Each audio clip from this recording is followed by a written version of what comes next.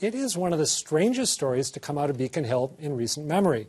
During the pandemic, Massachusetts somehow paid out $2.5 billion in unemployment benefits from the wrong pool of money, using federal funds instead of state funds. To be clear, that is billion with a B. And now we may have to pay that money back.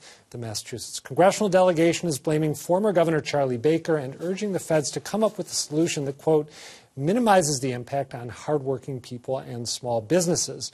But so far, current Governor Maura Healey and legislative leaders aren't really pointing fingers at the Baker administration, and they don't seem to be that worried either. Joining me to make sense of all of it are GBH News State House reporter Katie Lannon and Samuel Gebru, the managing director of Black Lion Strategies and a professor of the practice of political science at Tufts University. Good to see you both. Thanks for coming in. Thank you. Katie, I feel like, for me at least, the broad contours of this story are pretty clear. We just ran through them.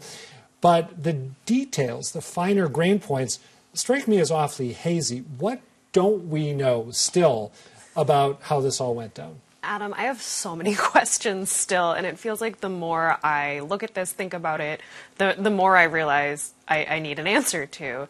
And we kind of have two sections of questions right now. There's the forward-looking and the backward-looking. The forward-looking is the one that's looming over everything. The now what, right? What is the state going to do about this $2.5 billion problem? The backward-looking is, there's so much there, from how did this happen? How was it not caught sooner in both this outside audit that the Baker administration commissioned and as part of the regular financial reporting? Who was responsible for missing it? Was it a person? Was it a division? Are there consequences? We've heard from the Healey administration that there's been efforts to improve internal controls. But ultimately, what is the control that needs to be improved here? I've certainly, paid a bill out of my savings account versus my checkings account. Yeah, but that's a one-time thing. I notice right away. I'm like, that balance isn't where it should be. And it sounds like the Baker administration did notice. Someone caught that the balance wasn't declining the way you'd expect. Well, to me, that's one of the weirdest things that we just learned, is that someone according to the congressional delegation letter that we mentioned, that someone in the Baker administration said, hey, wait a minute, this is sort of weird because we're paying these expanded unemployment benefits during the pandemic, but the pot of money that those are supposed to come from, it isn't going down. What's up with that? And they hire an outside firm, and the outside firm basically says everything's okay. Yeah, so and I remember getting that report from the outside firm, and I looked back at the announcement of it today, and it doesn't really say why they were doing it. They just describe it as a financial review. So, Samuel, Katie's run through a whole bunch of unknowns. Are you as perplexed by this as she is as we watch it?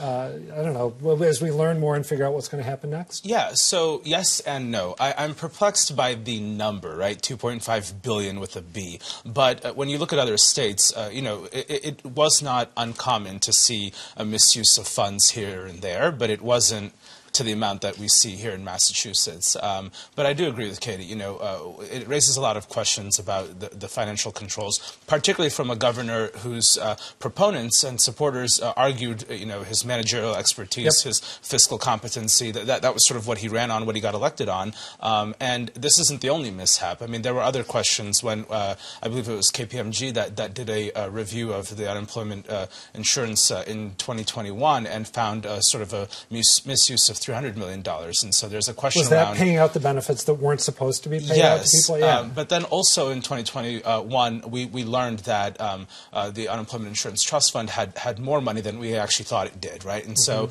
there have been questions along the way. So in a way, this is shocking, but also not, right? But you go to other states, one of my favorite examples in Alabama, the governor used $400 million of federal stimulus funds to pay for a new prison. So... And now, but just as an aside, I don't know. I learned about that from you, actually, when we were texting earlier today. Are they faced with a similar situation where Alabama needs to come up with money? And these other states are facing similar audits and similar corrective reviews. I would say, in Massachusetts, although there's this glaring misuse of funds, it's not like it went to, pay for someone's vacation home or something. This went to some real emergency needs. And maybe that is what Governor Healey's talking about. I know she said, I can't remember, it may have been in a response or to a question from you, Katie, but at the Big Three press avail earlier this week, she talked about other states having issues, but she didn't really get into examples, maybe because there might not be any that are equal in magnitude. A question for both of you, and I was trying to think this through when I wrote something about this earlier this week.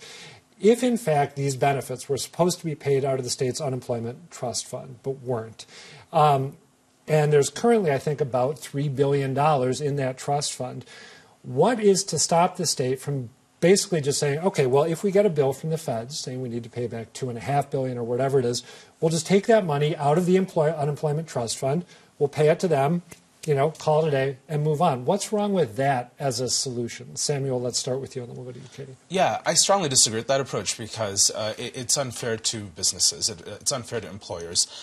They are not responsible for this discrepancy, this misuse of funds. So why should it be on them? Why should it be on the Unemployment Insurance Trust Fund to pay for that? I would argue looking at something like the Rainy Day Fund or something else as a potential means of paying for this. But to take a step back, we don't even know if Massachusetts has to pay the money back yet. We don't, which is one of the weird things. Which is, so we're in this little holding pattern right now. So if all is good and said and, the U.S. Department of Labor says, actually, you're fine, then great, we can all walk home. I want to make sure I understand you here, though, because the state's businesses fund the unemployment trust fund through taxes that they pay. Yes. But again, what would be wrong with using that fund now, since those funds were supposed to be used to pay these benefits during the pandemic, and they weren't? I mean, the money is still there for the right reason. So how would that be unfairly penalizing businesses? I think, one, there's a sticker shock of the amount. It would depend on, how much are they drawing from the Unemployment Insurance Trust Fund. Is it $2.5 billion one-time payment? Is it sort of over a few months or over a few years? I guess that's something that would have to be decided with the feds. What is the repayment term for this? Yeah. Hypothetically, of course. So there's that. But then the other piece is like, hey, the employers didn't cause this mess, so why should they have to cover for it? Even though, to the correct point that this would have come from the trust fund to begin with. And just for the record, I do understand why the business community, and they've been very vocal on this, probably is more vocal than anyone else. I understand why they would certainly balk at being asked to pay extra money to make this situation whole. Katie, do you want to tackle that, or should I throw a different question at you? Why not take it out of the unemployment trust fund? I think a big part of it is just a simple math question. We're not at the volume of unemployment claims that we were seeing, when this happened early in the pandemic, but those benefits are still being paid out to people. And if you take $2.5 billion, there's a real solvency question of what's left and how long can the state keep that fund solvent. And I guess that, again, could lead to a situation in which, hypothetically, employers might be asked to kick in a little extra to deal with this unexpected. Okay. Question for both of you, once more. The delegation is making a point of saying this was Charlie Baker's fault. He was, they're not saying he was asleep at the wheel, but that's the gist of their comments. The business community is saying, hey, don't make us suffer because of this mistake that was made by the previous administration. And yet, to my eye and ear, the so-called Big Three, Governor Healey, Senate President Karen Spilka, and House Speaker Ron Mariano, they seem to me to be pretty understated about this. They don't seem externally that worked up about it, and they don't seem especially eager to let the words Governor Baker or former Governor Baker cross their lips.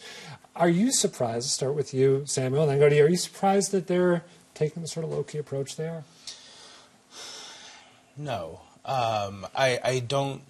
Even when Baker was governor, the legislature did not necessarily have a combative relationship with him, and Healey, even as a candidate, was never really running against Baker. No, in that way. Quite the contrary, right? Quite the contrary. And I also think that on an issue like this, where we were in a very unprecedented time in this country, a national emergency like we've never seen before, billions of federal dollars coming to states and municipalities, and no one really knowing what to do. I mean, we had to set up the state had to set up a whole new line of unemployment insurance for gig workers, for instance, right? That came out of nowhere. We've never had that before. So I think there's a sense of being a little bit more forgiving. Also, this isn't like transportation where it's kind of like in your face every day, like, oh, the T doesn't work. And look, it's not working again. And something fell on someone's head and now they're injured.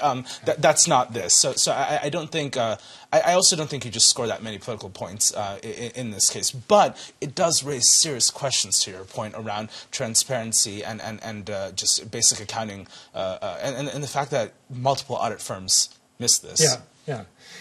You've been there as they've been low drama. You know, I remember an audio that you shared with me, Ron Mariano, saying, well, we still haven't gotten the bill. Just this sort of almost if there is a bill, if he said, which kind of was the first I'd heard someone in a position of authority like that suggesting, well, maybe we won't have to pay it back. And it really, that whole conversation that we, the State House Press Corps, had with the Big Three on Monday, really to me raises the question of, well, what did Governor Healey say to them in their private meeting before the press availability, right? What was she telling them more about her conversation with federal labor officials and how those are going and the tenor of those talks than maybe, they're ready to tell reporters and make public yet?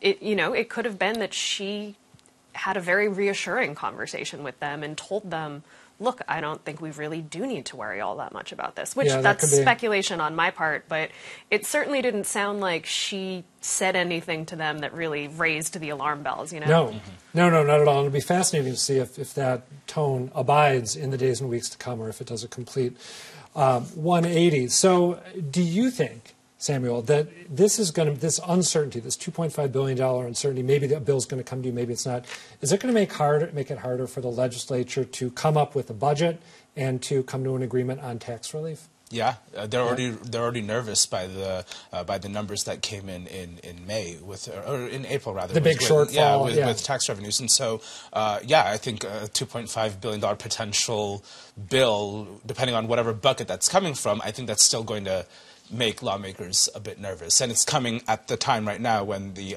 conference committee has commenced talks. And so no doubt this is on their agenda. Yeah. Okay, Katie, just briefly, you got the last word on that. Will it complicate their jobs? I think they complicate their jobs enough as it is. There's a big difference in the House and Senate budget and the House and Senate approach to taxes. Yeah. So I think any other wrinkle isn't going to, bring them closer together. We've seen too much money make the budget negotiations draw out when there's too much money to spend. We saw a surprise $3 billion return to taxpayers last summer. You're right. Derail tax cuts. I think anything could happen. Well, the drama and the excitement continues. Katie Lannon, Samuel Gebru, thank you both for being here. Thank you.